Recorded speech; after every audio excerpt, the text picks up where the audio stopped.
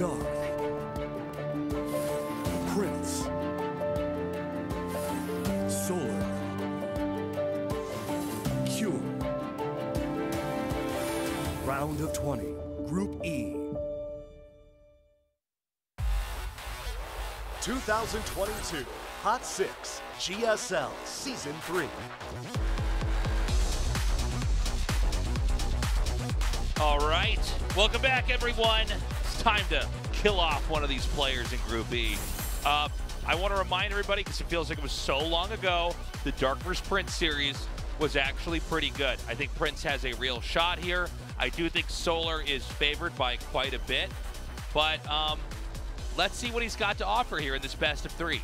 Yeah, Prince busted out some pretty interesting builds there in that first best of 3. The map that he won was with some really cool Blink DT play off of 2 bases that he did gas first. 2 gas, Blink DT. So the Zerg player like goes to the natural, like scouts it. It's like, probably like a depth or something, loser. And then he like blinks DTs at his base and kills him. It was sick. I love to see cool builds like that. Really thinking outside the box. Obviously did a lot of prep coming into this group. Yeah. I mean, I thought it was a great... it's just great to see something that fresh. Yeah. We're like, oh man, we can keep coming up with new stuff in this game. It's going to be Cosmic Sapphire here for map number 1. Prince with a pretty impressive showing against Dark. Might have a shot now against Solar, but let's not forget he's going to have to PVZ his whole way through Group E if he's got to move on. So it's going to be a tough road ahead. Anyways, our map has just now loaded up, guys. Game 1 in the losers match, best of 3, starts now.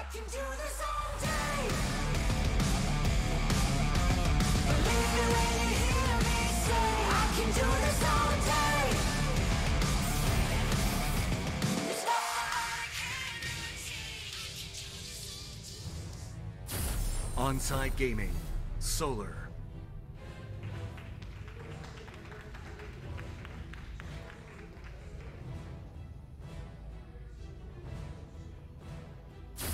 Team GP, Prince. We actually have a probe once again coming down to block the natural expansion. Now, we did see him do this against Dark as well.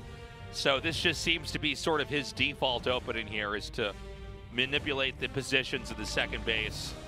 Yeah, nice every quick. game. Whether he really fully tries to do that much with it or not. You know, it could also be that this is less about trying to block that hatchery and also about like just spotting some kind of cheese coming in here. I think it's both. Like, as Protoss, if you consider that no matter what, you're going to send the probe out to scout to get good intel on the Zerg. So if you do like a cost-benefit analysis of like comparing sending it a little bit later and like harvesting a little bit more minerals, you're also getting the intel later. Right. It's nice because you have a little bit more money, but besides that, like, of course, the scouting is late, and Zerg gets to build the natural right where they want it. But if you scout nice and quick, like these guys do, I mean, some guys will even just pull a probe right at the start of the game if it's an especially long map. Right.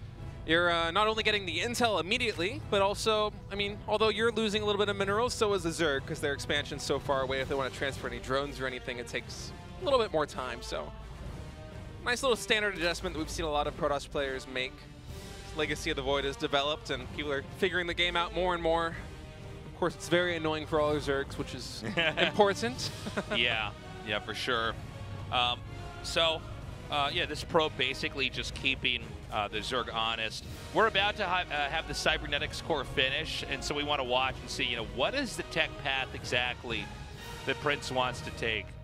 He did show us a lot of pretty novel approaches to the matchup early on, but you know, how many of those can you have here? I don't know how Prince views his path to victory in this group, because it's kind of weird. Like, he played really well against Dark. He took a game off him, but ultimately he lost, right? Right. Now, Solar is maybe just slightly worse than Dark, just like by a smidge, right? But like, you would have to basically win 4 PVZs versus both Solar and Dark. It's tough. That's tough, man. It's very tough. I think what happened in the prep here for Prince is he had some really good ideas to maybe beat Dark, and then from there he just figures out, well, I guess they also have Solar's on the other side there too. No, I bet he has a lot of different PVZ builds. For a second, for some reason, I forgot there were like 2 Zergs in the group. I would think that he has a lot, too. Yeah, Especially no. considering the way I take it all back. He played against Dark in the first series. He obviously did a ton of prep with that Blink DT build. Yeah. Just something out of the box that we've never really seen at GSL.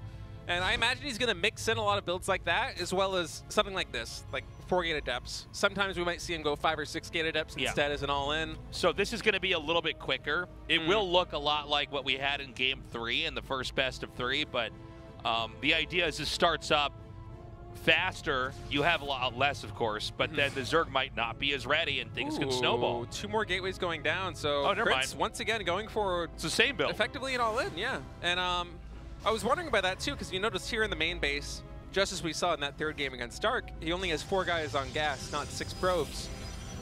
So even though it's a 2-gas opening, his gas income is very low. He has a ton of minerals, and he's just going to spend all of that on adepts. And this against Dark didn't work very well. He had a healthy number of adepts, and he shaded into the main base, canceled that shade, and was chased down by 3 Ravagers, which killed like 3 or 4 adepts, it feels like. Dude, that's too bad he didn't kill that Overlord. No, it hurts. A lot of that is, you know, it's nice to kill that right before the attack comes out. So the question we got to ask ourselves now is, you know, how ready is the Zerg going to be? He does. I'm sorry, I think my eyes are playing tricks. Does that block that pylon? That yeah, that blocks. Does. Okay, all right. For a second, I thought that didn't block. I'm like, oh, that's strange. Okay. Well, Solar has a really healthy queen count. He did not overdrone. He's only at 36 workers. He's mixing in roaches as well as the lings. So he has all the pieces of the puzzle. As long as he doesn't get out-positioned here, even has a... Oh, dude, big ramp block here. Nowhere to kite these adepts. The queens are going to come in here. The warp prism isn't going to be over here. He's not even going to try to pick them up. He's going to warp in more over here right now. His adepts of the 3rd base going to try and find some more damage, but right now, Prince struggling to find too much. Only 2 drones going down so far. His Solar's really just trading out army for adepts, which is exactly what he wants to do. Keep in mind, this is not a 4-gate adept pressure play into a 3rd base. This is 6-gate adept, so there is a lot riding on this for Prince, and only 3 drones for all those adepts. That is not the payday he was looking for. Okay, so this was a really bad attack in here. Now probes have started, which a lot of times means that he's like already starting to back out of the attack here. I don't know if there's a transition out of this, though. I think, yes, that's what I was going to say. Is like there really isn't like a plan B. It does seem like Prince might have he might have been a little bit more shallow than we thought as far as planning goes. That's possible. It could also be that one of his plans is to kind of mix this build in every best of 3. Yeah. But yeah, as it is right now, these adept plays not really working for him. He didn't even pick up those adepts with the warp prism, so I mean, perhaps nerves getting to him just a little bit here. Well, I mean, this is also a little bit embarrassing, right? Like, we saw him try this earlier on. Another warp in over here. Yeah, we're just slowly watching Prince bleed out adepts, and he did finally find some drone damage right here at the 3rd base. Yeah, he did get some workers there. He's going to try to get some more. He actually got quite a few. That's going to bring Solar's drone count all the way down to 28, so he's going to have to drone back up. Yeah, it's a 10-worker lead right now for Prince, but again, there's no development here. What you see is what you get. He is getting a 3rd gas, so he is like trying to slowly transition out of here. The best I think Prince could ask for is to come in here and just really kill off a lot of drones. I don't know if it's going to happen, but he is going to set up one. Now, if he lets that finish, yeah, he doesn't. Will he try to warp into the main back here? I think it's a bad idea. Well, he's not going to now with all those lings, but certainly was a game plan, because with his economy, he can't really support anything except making adepts. So any moment that warp prism is not warping in, you see him floating like 1,000 minerals right now. He can't spend all that. He's only got 6 gateways. But to his credit, he's killing a lot of lings, and after he got those drones, he's snowballing just a little bit. I just don't know if it's going to be enough. Engagements like this are nice where you get to clean up some of these lings, but then not kiting back. He needs to get any drones he can. Yeah, he is making it immortal, but he keeps trading out adepts. And we're at the point in time where the ling roach count is so much that like he's not going to have much of an army. You know, it's funny, we're seeing a lot of this stuff get killed off, but the army supply right now for Prince is 20. That's the way it real story. Goes. Yeah, that's in a perfect game, he kills off so many drones or kills off so many queens and lings and roaches that the game snowballs. But It's just not going to happen. This reminds me of Legacy of the Void a couple years ago. Yeah, this is a very old build. Yeah, where it's just like, okay, you know, this had its time where it destroyed all these Zergs, and then eventually, you know, Zergs figure out how to deal with it. And it's why it's become more and more of a rarity. Now, he's going to take a third base, but I feel like there's probably going to be enough muscle from the Zerg to just come in here and deny this. And the third base is almost a bait. He's not making any more probes. He's just going to saturate that and then go for a kill if it happens. But more realistically, I think Solar is probably going to try and just move across the map and kill him. Yeah, well, he's, you know, I think also Solar is pretty smart about this. He just didn't have drones at his natural, so that there weren't a lot of opportunities to try to like hit different locations. And this next, honestly, I didn't think there was going to be another attack, but let's see how this one with the Immortal is hidden inside the Warp Prism go. This has potential to get something done, but probably not head on. Certainly not head on. Let's not fool ourselves. It's a lot of roaches and queens. But the Shade in the main could be big. He actually cancels it, so he's going to instead go for trading army right here in the front. But he has to be careful not to overextend his welcome, because once all those roaches and routers come in, it's very dangerous. All right, another big warp in comes. He is going to come towards the Spine Crawler.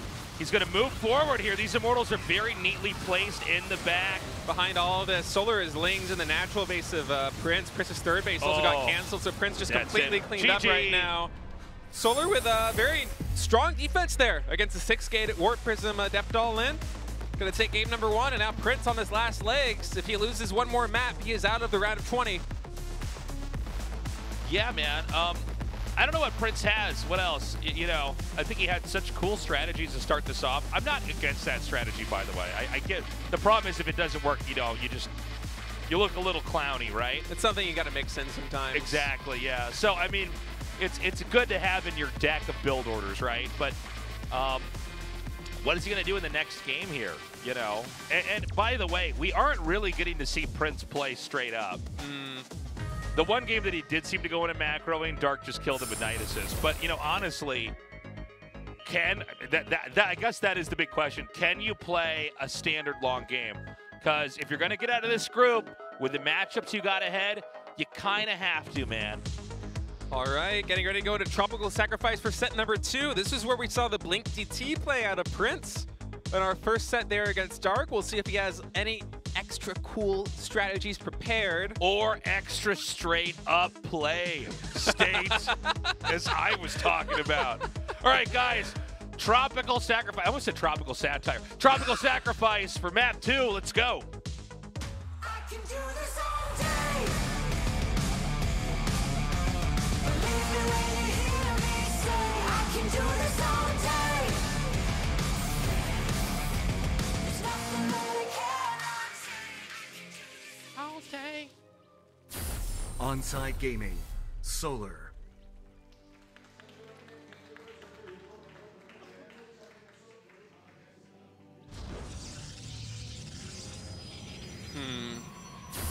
Team GP, Prince.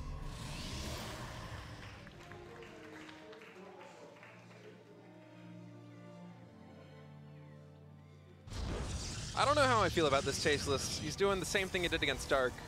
The gas first opening. Now maybe there's another variant, but if this is going to be Blink DT, might be a little too predictable.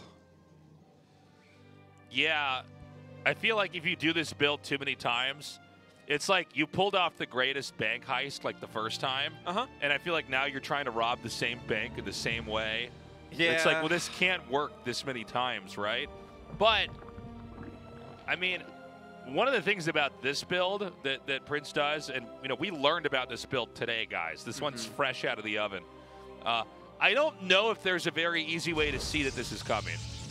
I think out of almost all the builds I've seen in StarCraft, you could pretty much hide this one perfectly. That's true. And it just shows up. So, you know, whereas like the Adept build that we saw from before, which hasn't worked out for him so far today, that build, I've literally lost count of how many games I've casted that were like that, okay? This one, 2. I've casted 2 games like this so far. Unless, you know, he has some other kind of trick with the gas that we don't know. But I think this is the same DT build. So I think we're kind of, I don't want to be mean here. I'm not trying to be mean when I say this, but I think this is kind of why Prince isn't in GSL that often and why he's not as much of a celebrity compared to somebody like Solar here is that you need to have like a big range of ways to play the game and make it work. Credit boosting the Stalker as well, to me, kind of telegraphs that there is definitely something fishy going on that, that Zerg doesn't want to scout. And I agree 100%. Twilight Council going down as well. And I think if you're Solar in this case, having watched the previous series, and then you see the Chrono Boosted Stalker out, yeah, it's going to get your Overlord most likely. Then you're probably thinking that it's going to be something tricky, if not the same thing that happened earlier. I mean, you see them. There actually is a spot to hide up there. I didn't realize. Yeah, you see that Stalker come out and you go, oh yeah?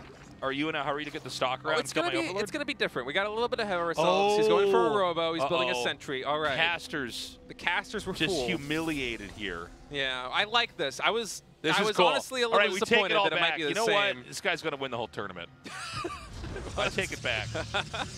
I like this. I'm going to change my position.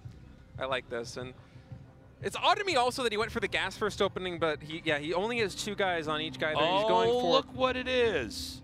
Adept Glaives again? Oh, I bet he gets an Immortal with this. Perhaps? Or maybe you get a Sentry with the extra gas, and then you block off his ramp. Yeah, he has a Sentry. And you go, it's 2011, guys. The golden years.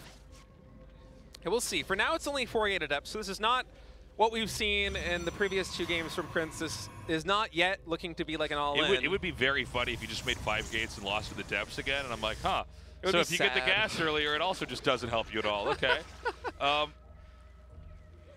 Probably going to be more of what we see Protoss players do typically, which is, it's going to be kind of 4-gate Adept pressure into some kind of transition. So Nexus? The third base is a lot faster than normal. Usually you would do the Nexus behind the aggression. In this case, it's kind of preempting it.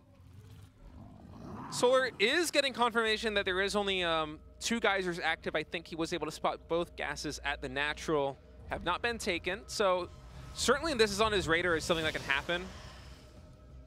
No oracles are out yet. There's only 2 gases. I mean, there's only so many things Protoss can do. These 4 Adepts will be heading towards the main base of Solar in a Warp Prism. And Solar looks like he's gearing up either to defend or aggression or both, because he's sitting on 38 drones and he's just now starting to power up on Roaches and Lings. And maybe he thinks this is a bait. What a funny build. Now, Lings are attacking that Nexus, but I think, sometimes the Nexus is sort of a fake, like, oh, look at me, I'm taking a 3rd base, and then this comes out. It wouldn't make sense to me if he does that with 4 gateways, though. If it was like 6 gateways, then maybe, yeah, but he cancels it. Huh. But he can only produce Adepts 4 at a time. This game. Oh, no. He's not really finding much damage with this. No. I don't know. I'm very confused by the transition, because, again, this is only 4 gates. It's not really an all-in. And now he's just taking the gases. Well, he doesn't have a 3rd, though, now. And he doesn't have a 3rd. He doesn't have any tech. He's not making Immortals. Oh, boy. Look at Prince. Look at how he's sitting in his chair. I think he is very aware of the position he's in this game. That was 15 Adepts for 1 drone and a handful of Roaches and Lings. 3rd base was denied. I guess perhaps it was a fake, but if you're going to do that, why not do it with additional gateways? I mean, Prince is in the GSL and I'm not, so clearly there's something that he gets that I don't. I'm just struggling to put the pieces together to figure this out. I would even push back on that. I mean, I think that this... I think that actually... No, I don't know. I actually don't understand this, man. Yeah, this is a very... well, here's the thing is, I think he just messed up. Perhaps. Just seeing how he had his head completely to one side as well. I mean, things are falling apart. Yeah, maybe he never planned on canceling that Nexus. Of course, those Lings were attacking it. But again, you have Adepts with Glaives. You can warp him back in at home with 4 gateways and defend that. But then maybe you're not selling. I don't know. Yeah, I don't get it, man. Perhaps he overthought it just a little bit, or maybe in his practice games he didn't deal with counterattacks like that very often. Yeah. So it just was something that he didn't have on his radar. It's kind of hard to dive deep into like the psyche of these players and really understand what the logic is behind their decision making, but yeah, as it is, a little bit confused. These Adepts not getting too much done, and the follow-up will be a 3rd base, Blink Stalkers, and Speed Prism with Disruptors. So on paper, I love that as a transition out of this. It's just that it feels like the Adept timing at the beginning didn't get enough done to actually give this build room to breathe, because now the Zerg just has so much. Yeah. that you're going to be hard fought to find any value out of the Disruptor. And with the Roachling count as high as it is already, Solar can either commit to a timing attack with a handful of mutas to kill the Prism, or he can just straight up go for mutas because he has enough of a ground army to deflect any army that, you know, Prince can muster at this point, because frankly, he still is only on 4 gateways. He has some disruptors. He's adding gateways now. Yeah, I mean, these gateways are much needed. He did take a very different path to maybe end up in the same spot. Yeah. Let's see how these disruptors do. There's a lot riding on these disruptors, Tasteless. He's got to get some damage done, I think, because his tech path is playable against Roachling Muta, but it's not what you want. Robotech almost countered in a sense. First disruptor comes in, gets 3 drones. Second one not quite able to connect. No! Oh, no. Well, that's just a blunder. No! Oh. Dude, Prince is looking more and more depressed as this goes on. Yeah, this is one bad decision just kind of cascading into a waterfall This is of like, yeah. failures. This is like, you know, you slip on the banana peel. Yeah. And, you know, you step on a rake and it hits you in the nose, and then he sits down on a bench and it's got wet paint on it, you know? It's tough. Everything's going wrong. He's not completely out of the game right now, but this is a very difficult position to come back from now. This is like a Wile E. Coyote game where he's like not getting the Roadrunner and all he's of his moving traps across are the backfiring. map. I feel like right now, if you're Prince, you got to play the defense. You got to find value with the disruptors back at home, and you got to eventually work towards maxing, because this counterattack from Solar can be fatal.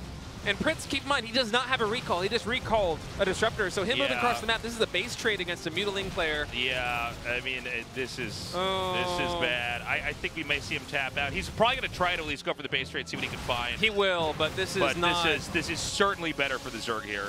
Yeah, Protoss base trading is like a tale as old as time in terms of not working out in this kind of position. It's not a race that's really built for that. It's not like Terran. It could potentially work if you had more defense back at home and maybe a recall available, but as it is, it's just not in the cards. Yeah, the Zerg basically has more bases to lose, so you kind of run out of everything. The Zerg, by the way, will probably have enough to just make a hatchery somewhere else. But basically, Zerg can kill all this off and then just run back home. It's only 5 probes. There's no way to... I don't believe there's a probe on the map. So I don't think so. I don't think he can like make a nexus and try to defend it. No, in fact, we're probably going to see elimination by buildings quite soon, if I'm not mistaken. Oh, I think you're right. Yeah, he can't build anything anywhere, right? Yeah, those are all the probes. Yeah, he's got to save those probes. Well, I mean, how do you do that? Is the Prism coming? Oh, the Prism at 12 o'clock is on the way. Oh my God, and it's so Mission damaged. impossible. Oh, there's no. mutas too. No. Yeah, there's no way they're getting out. All right, he's G. Yeah, I can see the frustration on his face. Yep. All right. Well, that's that. Yeah, unfortunate there for Prince. Could see that he had a different idea in mind than the way that it developed, but instead it's going to be Solar advancing 2-0 in the elimination match to face Dark and a ZVZ in the final match of the day. ZVZ, final match. This is going to be a good one. I'll tell you, man, I've seen Solar beat Dark before. I do think Dark's a little bit scarier, but this should be a good one. Yeah, tough loss there to digest for Prince. I mean, he showed some really cool builds, especially that Blink DT build that I've never seen in pro play. Was very cool to see, but yeah, just the other strategies not really working out for him. Struggling with the macro build in game number 1 against the Nidus, and then he had a couple different ideas with the depth timings, but yeah, that's gonna be it. Guys, we're gonna be right back with the final ZVZ of this group. Stay tuned. I walk like one, I talk like one, I walk like one, I talk like